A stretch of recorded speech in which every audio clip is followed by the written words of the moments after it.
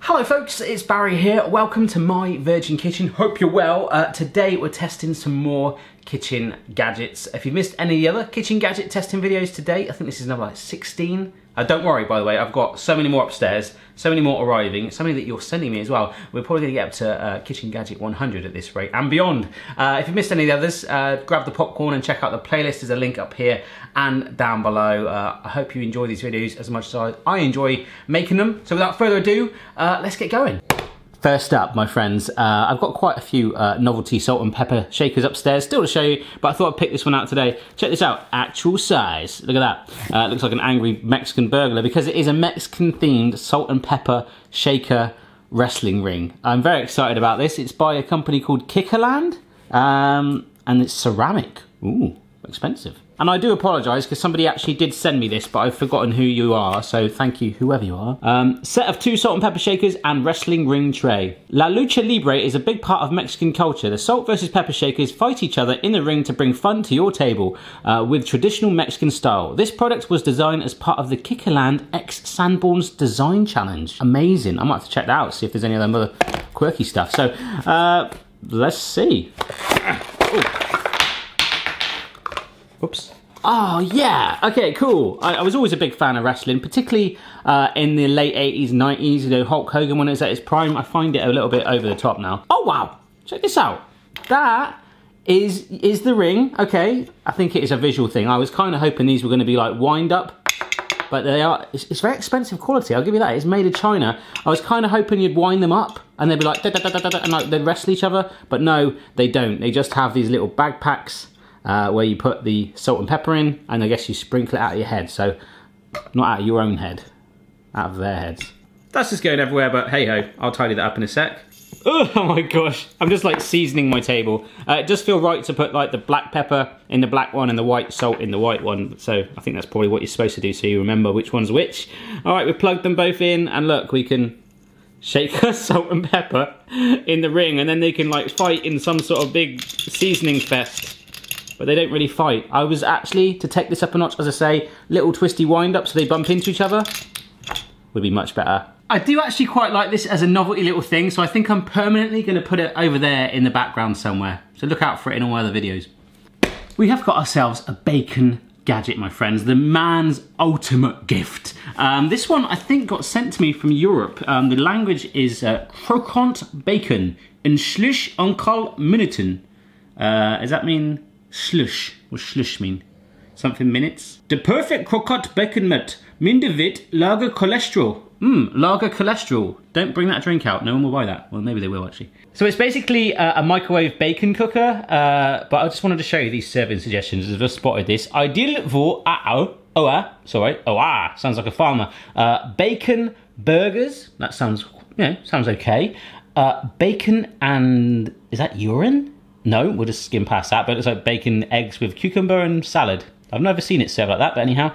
And this one, salad garnering.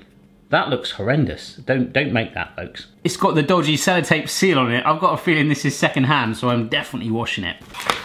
Oh dear. Nice comb there for the hair. Wow, okay, so we have got these petitions and our tray, which I imagine is going to get filled with fat when we microwave it. Some very retro instructions indeed that aren't in English at all. I can see 1 minute per ribs, which I think could be recipe, I'm not sure. So what we're going to do, we'll wash this up, shove some bacon in and bung it in for a minute. Keep our eye on it. Just for reference, this one is still going strong. This is one of my favourite gadgets ever. Oh, just slotting these compartments in, it feels like a bit of a torture device. Getting my strips of bacon and then just putting it into its own individual compartment. Okay, let's fill it up all the way. All right, that's my last strip in there, and that is amazing quality smoked bacon, loving it. In fact, let me let my dogs get their seal of approval on it. Be nice and share then, go on then. Is that good? You like it? I'll take that as a yes. I think that was a seal of approval, wasn't it, guys? My only fear with this is that it's gonna shrivel up, but there's only one way to find out, so let's get it in the microwave. So that's going in there for 1 minute, but I am gonna be quite flexible with it. If it's not looking cooked, I'm gonna keep going, and then we'll let you know Oh, starting to like pop a little bit already. I'll let you know the exact cooking time. Oh, wow. So basically people like their bacon cooked different ways. There can be quite a bit of a debate going on with that, and this is just cooked. But a lot of people like it crispy, so that's what I'm gonna go for. I'm gonna keep getting it in there and see how we get on. There's definitely a lot more sizzling going on in there, so that's been another minute. Hello, bacon. Oh yeah, so you can see there's a bit more colour to it, teeny bit more fat in the tray, but I'm gonna keep going, folks. I want it crispy. That's 3 minutes. Holy schmoly, that's shrunk. Look, where's my bacon gone? Look, it's all like shrunk up. Huh, whoa, that is hot. Okay, I'm just gonna keep going right through now. I know I keep saying I'm gonna do it till it's crispy. I wanna make sure it is crispy. I've just got a feeling though, right now, it's gonna keep shriveling up as it crisps, and it's gonna basically end up looking like the mini bacon that I used on my last mini food video, the mini cooked breakfast. That is the 5 minute point. Oh my God. You said we wanted our bacon crispy. Look what's happened to it. Look at the size of it.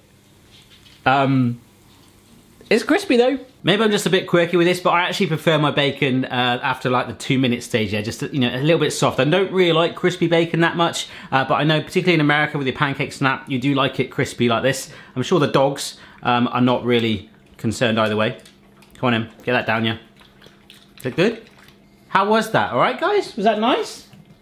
Okay, I'm gonna make a bacon sandwich for the girls with the rest of it, but that worked. Just to show you though, it did go from this long shard of bacon like that, and then it sort of like halves in size by the time you crisp it up to that. Look at that. Bonkers. Right, next up folks, we need a bowl of water for this one, and I've got to be brutally honest, these are quite fetishy. This gadget is actually some gloves used for scrubbing vegetables, like peeling vegetables, but the packaging it's come in makes it look like it was sold out of the back of someone's car. But hey, it's all about the product, right? But they're basically like gloves. Whoa, what was that? Oh, good God, it looks like a fish or something. Yes, they are gloves with a very heavily ribbed, nipply effect on it. Could be a good way to have a shave. Let's give it a wash. So I've got 3 vegetables to try this on. 1 that will be extremely practical, 2 that is probably gonna look quite rude, and 3, if it does work, it will blow my mind, and I will use these forever. First up, potatoes. You know that song, you say tomato, I say tomato? Does anyone actually say potato? Because they say, you say potato, I say potato. Yeah, does anyone actually say? Oh my God. Look. Just imagine if Michael Jackson was on a budget. Sorry, loved that guy.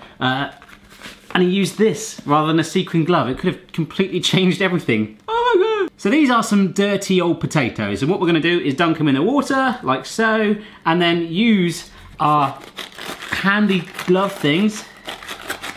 Oh, I'll probably give it a little bit of elbow grease. Boston's looking at me at the moment, he's going, doing the head tilt. He's going, all right, boy? Something's working. There's actually dirt on my hands. I think I've got to dance with it. Whoa. My hands are dirty, and if you can see that, the potato is kind of shorn, which is an unfortunate name if your name is Sean, because you also mean being shaved. It's getting that initial layer off. It's not completely there yet, but then you can use individual fingers to really home in on your zone. Your potato zone. Well, I gotta be honest, I don't think it's the most efficient thing, but it has worked. So if you compare that with that, Barry, for God's sake. Yeah, if you compare that with that, it has actually worked. So let's try it on a carrot now, which might look rude. Dunking the carrot in there and... Okay, that does look rude. I'm just doing a Chinese burn. It doesn't look awkward, or I'm polishing the top of a microphone. But I tell you what, that has actually worked an absolute charm. So if you can get around the innuendo of using it, I was trying not to laugh when I was doing that, but that's pretty darn cool. Look how shaved, how shorn that carrot is. All right, Sean? Last one is the sweet potato, which I actually find a lot more stubborn and butch compared to a standard potato. Even peeling them sometimes can be a little bit tough. There's other ways around it. There's hacks where you can put it in the microwave, stuff like that. But it's very rustic and terrain filled. There's lots of mud and dirt on it. So let's see if these can do the sweet potato. It's bold. Amazing. So here's the thing, it's working, but what you're finding is when you normally peel a sweet potato, you get that little bit of orange poking through. Now this is actually just taking off the very top layer, so it's giving you more sweet potato for your money, but it's removing that first bit of layer of dirt, but you know, you're not getting every little bit. You're gonna need to get your finger right around it and scrub it all finely. So I would be much better down the line of peeling this, but I am amazed with these gloves for doing the potato. I mean, look at that. And old Sean there, the carrot, so good. Oh, next up, we are using 2 egg gadgets in one. First up is this color changing egg timer. Now, loads of you guys have been sending me links to this one going, this is amazing. But I've had it upstairs in my box for like 4 months. So here it is. Welcome to the channel, color changing egg timer. It's basically red. And as it cooks and gets hotter in simmering water, the red shrinks down. It's got lines that say hard, medium or soft, so you can get your egg the way you want it. So if you want a hard-boiled egg, which is what we're looking for this other gadget, you want to get it nice and small. So that's what we'll do with that. It should be straightforward. But this thing is the throw egg.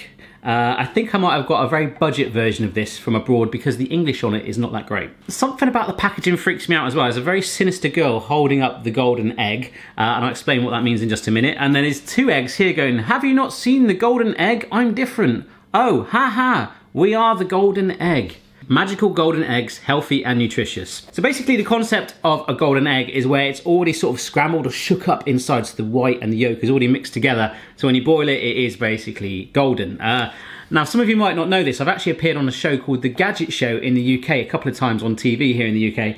And I actually watched someone try this out and it failed. So I'm interested to see what it's like. Egg shaker is a carefully designed kitchen utensils. Simple, easy and fun. Housewives simply being thrown into intact eggs. So the instructions is telling you to grab a housewife and throw them into eggs. Inside the egg shaker, a buckle pulling the handle on both sides so that the egg will spin up like playing gyroscope thereafter more than 10 seconds until the appearance intact. Egg white and yolk completely mixed. Golden egg was born. I feel like both my daughters could write better English than this. I think they've just done Google Translate. The kitchen has a small artifact. Mothers, do not worry about the children. Choose to eat protein or egg yolk of the problem. Suitable for a variety of cooking methods, the eggs cooked golden shaved, taste delicious and nutritionally balanced. Well, that is the worst translation ever, isn't it? So here it is. This does look like some sort of weird slingshot, but you basically enclose your egg in that and spin it around. So let's have some fun with it. Okay, so the ring comes off like that. Our egg goes in there. I am not confident about this, and the English in the instructions is even worse. I'm not even gonna read that out. Nestle the egg in there. Okay, that's pretty neat in there. By the way, you can just do this process with your hand and just shake it up, Taylor Swift style. Yes, that is now locked in place. Yeah, you can just sort of carry it around with you, like around your neck. You go, look. Hey, that's an amazing necklace. No, I'm just carrying an egg around for boiling it later. Hold the rope around the handle with both hands. Arms rotate in the same direction at the same time more than a dozen laps. Hen pull out both hands. So all of a sudden a hen's gonna pull out their hands. And instantly relaxed pull again when pulled at the end. So you can make eggs body dumped? This is like a murder confession. I just think I'm just gonna fling it round everywhere. So it says to do this, 12 laps, I think that might be about 20 laps, and then pull. Oh, wow, okay. This is so stupid. Can you hear that? Listen to this. It's a workout. Ugh, 201. But let's not forget, there is an actual egg in there, and it's probably getting spun. I just felt some wet in my face, and that's a sweat from my brow. I hope the egg hasn't cracked in there. All right. Oh, I'll tell you what. It does sound a bit watery. That's the thing, you don't actually know, do you? You don't know. So let's boil it up. Ugh, that thing's got a really weird backing on it. But I don't think that needs to come off, so I'm just gonna sit it in there. And then in goes our egg. To speed up the boiling point, I'm just adding a little bit of salt in the water. I think that's a bit of a myth, actually. I don't know if that generally does work, so let me know down below what you think. In other news, I've just spotted we've got a little crack on this egg. I don't know if that's gonna affect things, so I'm gonna quickly whip up another one. Because if nothing else, it is just a lot of fun. Oh yeah! Oh yeah! Yeah, this one's got white spilling out of it already, so hopefully this one will save the day. Oh my God, it's actually made its own little omelette in the pan. Guys, look, it's all going wrong. Both the eggs, I think, have cracked now. I haven't got any more eggs. Can I cook a pug? The one bit of good news is that gadget is actually working. Oh no, I'm wrong. This actually egg is still intact. We might be okay. I think he's kind of got himself like a little eggy mullet going on there, but to be fair to it, if you look at the crack there, it is holding its shape, the rest of it underneath, and it is slightly yellow in colour. I don't know if you can see that too well. I'm just going to jump now to the step where we cool it down and see if this has worked. Here we go then, folks. So I've just taken out what should have a red dot in it, and the red dot has completely gone, and I'm pouring boiling water on my work surface near my phone. I'm going to change that immediately. But more importantly, cold water here, and our egg is going in. That is the one that didn't crack. I genuinely thought they'd both cracked. Might as well get Mr. Omelette out. Look at the state of that, unbelievable. In this goes. Yeah! So I bet that feels amazing from the like, I'm gonna let these fully cool down and then we'll peel it and see if we've got golden eggs. Isn't that from Willy Wonka? Yes, it is from the Willy Wonka film, the first one, the retro one, where it's like, how much for the egg, Mr. Wonka? He's like, they're not for sale. Which reminds me, I do have an Oompa Loompa fancy dress outfit upstairs that I need to make more use of.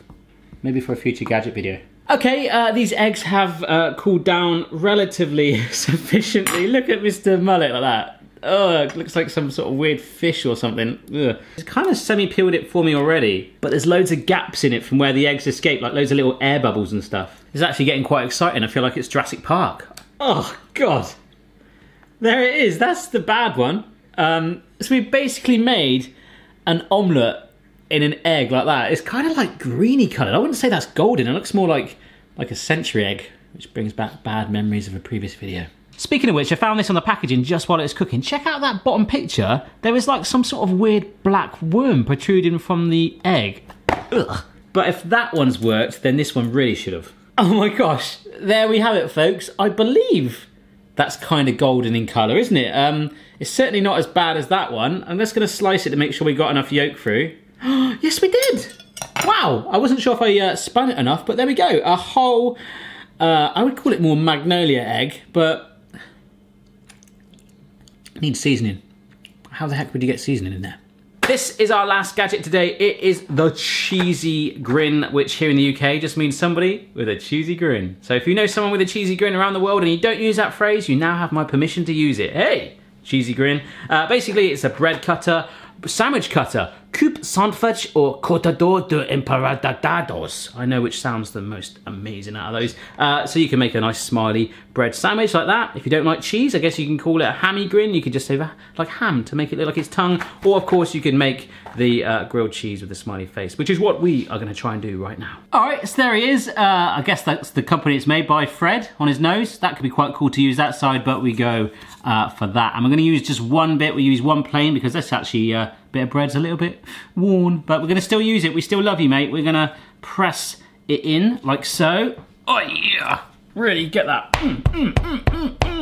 All right. Oh wow, that's amazing. I don't know if it's just me, but that reminds me of the face that a jellyfish makes, or kind of like, have you seen Scary Movie 2 when they did that rip-off of Scream, where it's kind of like a very merry, scary man, you know, with the white mask. That's his face right there. And look, you've even got his face protruding out. I want to keep these eyes in the mouth. Look, boink, boink. So with a grilled cheese, of course, you do butter your bread one side. I guess you could butter it before you cut it, but either way it's going to get messy. You turn one side over, just layer our cheese on. Let's just turn this around so you can see it. Mr. Smiley Face on top like so. Cha-ching!